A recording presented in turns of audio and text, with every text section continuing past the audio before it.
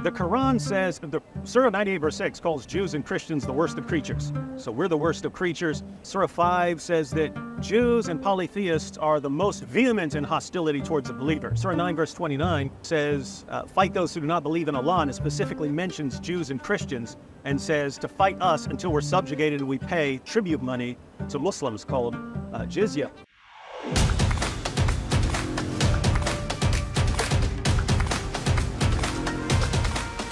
This is a Visegrad 24 series about the Israel-Hamas war. My name is Stefan Thompson and we're here with another Visegrad 24 interview on the ground in Israel, in Tel Aviv on Frishman Beach. As you can see, I'm here with Dr. David Wood, the Apologetics Roadshow. You're a big YouTuber. You deal in the subject of religion and apologetics. You're also friends with Ridvan Idemir, the apostate prophet. You're here together in Israel. Tell me, what brings you to Israel? Right after the October 7th attacks, we started responding to some of the people who were blaming Israel for the attacks, and we were just doing live streams and making some occasional videos and so on. And every time we'd say anything, we'd get more objections. So we ended up we kept talking about it. But we started, hearing from people in Israel like thanking us for responding to some of these, some of the like Dawa guys and so on. And eventually, people started saying, "Hey, why don't you come over here?" And then it was, "Hey, why don't you come over and visit these sites so that you know exactly what you're talking about when you're addressing these issues." Is your support for Israel, you have a pro-Israeli stance, is your support for Israel based on some of the apologetics work that you do? It's based on a lot of things. So it's probably like 20 different things. Yeah. So, I mean, on the one hand, you look back at history and people thought we had moved past the Nazi era. And I think if you just go back like 10 years, it's like that was all in the past. People don't think like that anymore. And after October 7th, you see just how quickly that can switch, like almost instantly. Yeah. And all of a sudden you got, college students and teenagers praising bin Laden and saying maybe Hitler had the right idea. And I mean, after World War II, I'd say they had an airtight case for why they needed a place where they could defend themselves and not depend on other people to defend them, because that's what you would have thought before World War II. You guys don't need a place. You're in other nations, and other nations are going to protect you. You find out, no, actually, people can flip really, really quickly. And then you think you've moved past all that, and it doesn't take a lot. And it's just people can be manipulated in an instant to calling, for Israel to be wiped out from the river to the sea. And so there's that issue. There's also the issue that I'm a Christian, and I don't believe Christians did enough in the past when it comes to, and Christians were often on the wrong side of things. And it's easy in hindsight to look back and say, why wasn't there more of an uproar? And to be fair, most people didn't know how bad things were until afterwards when they got more information. But you look back and you're just like, how did you not take more of a stand? And we're individuals, so I wasn't there. I'm not responsible, but I'm part of a community. I'm part of the Christian community. I think the Christian community should have done more. And so I'm thinking now, if my community did something wrong in the past, and I have an opportunity to make sure that sort of thing doesn't happen again, or to try and help at that, then I think I have a moral obligation to do something like that. And then there's just this additional issue where you look at the history of the Jews and the history of Christians. I just have to say, those are the two groups that impress me with their impact on the world, that impress me most with their impact they've had on the world, and with their resilience when bad things happen. I mean, you look at Christians, and people just they'll focus on something bad that Christians did, and not, hey, Christians came out, and then once they had the ability, they outlawed infanticide, they invented orphanages, they invented hospitals. And the resilience, the bubonic plague hit them, wiped out a third of the population of Europe. And then right after that, the Renaissance, then the scientific revolution, and so on. They just kept moving forward, no matter what the setbacks were, no matter what they may be fighting about, they just kept moving forward. And it's really a parallel with the Jews. I mean, they were conquered by the Assyrians, then the Babylonians, the Persians, the Greeks, the Romans, Muslims. They've been conquered repeatedly, and they're still here. And you look at the groups that were around them in biblical time. I mean, where are the Moabites? Where are the Ammonites? These groups just lost their national identity over time, and the Jews are still here. And you can look pretty much in any direction. Look at the list of Nobel Prize winners for the 20th century: Jew, Christian, Jew, Christian, Jew, Christian, Jew, Christian. And so I don't know. I look at it and I say, there's something here. And then I look at how they're just repeatedly attacked, and it almost seems like a demonic obsession to me. And when I see that, and what I mean is, like, you'll have Muslims and people on the political left and so on, and they will constantly tell us, hey, when there's an Islamic terrorist attack, don't blame all Muslims for that. That's just that group.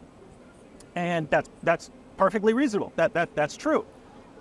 But those exact same people will say, look what this Jew did, and they'll say, this is how Jews are. And it's like, how do you turn off your reasoning ability as soon as you're dealing with this topic? And it almost looks like I can't explain it. There's a demonic obsession with going after this group. And even if I didn't know anything else, like if I saw a horde of demons trying to attack a squirrel, I had no idea why, I'd be like, I want to defend that squirrel over there, because there's something going on here. And so, it's a lot of reasons. And so, yeah, I'm here. To what extent is your support of Israel based potentially on also your dislike for Islam? You're called an apologetics channel, so a lot of what you do is obviously defending Christianity and explaining Christianity, but you are a vociferous critic of Islam. Yeah, and there's a big connection there too, because just explain it. Yeah, the Quran says, Surah 98 verse 6 calls Jews and Christians the worst of creatures. So we're the worst of creatures. Surah 5 says that Jews and polytheists are the most vehement in hostility towards the believers. So that's what you find in the Quran. If you switch over to, and of course, also in the Quran, Surah 9 verse 29 says, fight those who do not believe in Allah, and it specifically mentions Jews and Christians, and says to fight us until we're subjugated and we pay tribute money to Muslims called jizya. And so that's what you find in the Quran. Then you go to the Hadith, and that's where you find, like the quotation from that's in the Hamas charter, which is that the end will not come. So you don't get your rewards in paradise and so on. The end will not come until the Muslims fight the Jews, till the Jews are hiding behind rocks and trees, and the rocks and trees are crying out, there's a Jew hiding behind me, come kill him. And so it's built into the system that Jews are this perpetual enemy that has to eventually be exterminated. And so when you see these disputes over, this land or something like that, this all part of a bigger issue in Islam, that there's an agenda that is far beyond this, that has been going on for many centuries, and it calls for the extermination of Jews. So people see, the Hamas did this and Israel did this, and I'm looking at it from the big picture. This is a little piece of what's going on. There's a reason the surrounding nations kept attacking in the 20th century. Muslims can't bear the thought of taking a loss to Jews. They just can't do it. And that's pretty much the real reason. It's not over land. There's plenty of land out there. It's they can't bear the thought of Jews winning at some point. Because if you look at their ideology in Islam, it's we've got the final book, we've got the final prophet. Surah 3 verse 110 says Muslims are the best of peoples ever raised up for mankind. If you look at how the trajectory is supposed to go in Islam, Islam is supposed to keep expanding and expanding and expanding and expanding until it takes over the entire world. And if you're a Muslim, you're looking at this going, it's just not looking good right now. Because all these other nations are way more powerful than us, and we've got 2 billion people, and Jews have this one little country, and we just can't get to them. And there's just this massive obsession. They just have to keep coming at it, no matter how many times they lose. And so, I basically understand what they're up against here, and people need to be on their side, because there is an ideology that does call for their complete annihilation. A common accusation of those who are critical of Islam and Islamophobia. What do you think of that accusation? Well, it's stupid. There is, you can have people who just hate Muslims because they're Muslims or something like that. If you wanted to apply a term like that, I would be fine with it. Like similar to the term like anti-Semitic or something. But as it's actually used, any person who criticizes Islam for any reason, they say you're an Islamophobe. Then you could say, hey, I condemn that terrorist attack, but look right here, this is the justification according to Muhammad for why this just happened. You get called an Islamophobe for that. And so it's just stupid. And fortunately, it's concocted to silence people, because we've just become a culture that's terrified of being a phobe of something. And so just by name calling, you can silence lots of people. And I don't know, I have no idea how you do that. Do you feel that there's a phobia towards Christians in the West? Yeah, there's definitely a lot of anti-Christian sentiment, but you know, we'll get by. I'm fine with it. Have you experienced some of that? Oh, all the time. Yeah. So yeah. Well, but I mean, I don't care. Well, if I heard. And have you experienced any death threats? Are you kidding? Thousands. Could you tell us about some of that? Oh yeah. So as soon as I started criticizing Islam on YouTube, they just started pouring in, and the vast majority of them you don't take seriously. But yeah, threatening to kill me, to rape and kill my wife, to rape and kill my mom, to murder my kids. Guys saying, hey, you want me to send you pictures outside of your house with your kids to show you I know where you are, and so on. This is all endless, and most of it you just think, okay, this is, if you were going to kill me, you wouldn't be sending me messages, you just do it.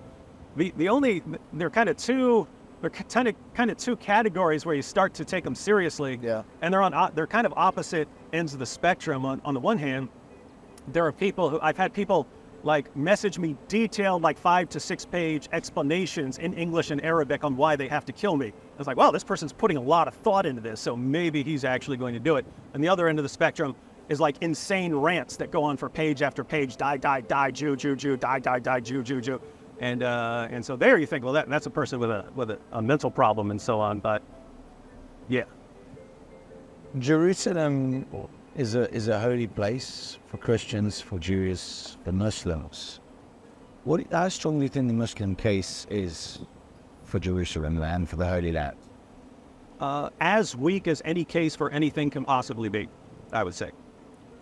You look at, I mean, even according to the Quran, according to the Quran itself, the Quran over and over again talks about children of Israel, children of Israel, children of Israel. God orders Moses to take the children of Israel to conquer the land. And so now there are passages that say the Jews are transgressors and they broke their covenant, so you could say they don't have like the divine rights of the land anymore. But if you look at Islam, I mean, Islam comes out and they conquer their way east all the way into China and India. They conquer their way west all the way across northern Africa, up into Europe, up into Spain and into France until they get stopped. They conquer until they get stopped, until someone actually stops them. But they're taking land upon land upon land. They're taking land from Jews and Christians and Hindus and Zoroastrians and Buddhists. They're taking land from everyone. Even we want to. They got the Kaaba because Muhammad conquered Mecca. They didn't want that. They were polytheists. They said no, they don't want him. He conquered Mecca, takes the Kaaba, and there's just this obsession with controlling other people's holy sites. So the Kaaba, that was the center of pagan worship. Muhammad takes that. He has to have that. Hagia Sophia in Constantinople, they had to have it. They still have it. They recently turned it back into a mosque. They had to, of course, have the Temple Mount in Jerusalem. Recently, there's a story where the Muslims had built a mosque on what Hindus believe was the birthplace of their god Ram.